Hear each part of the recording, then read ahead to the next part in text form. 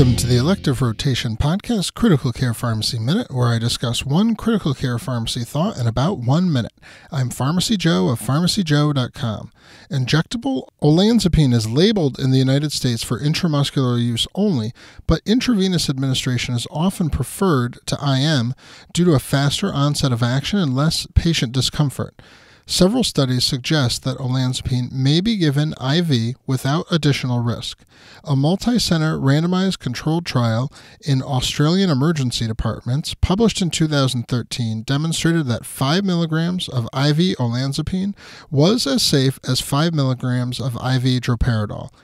A prospective observational trial in emergency department patients published in 2016 found no significant safety difference between patients receiving IM and IV olanzapine. Monitoring for arrhythmia and QTc prolongation occurred in most patients in these studies.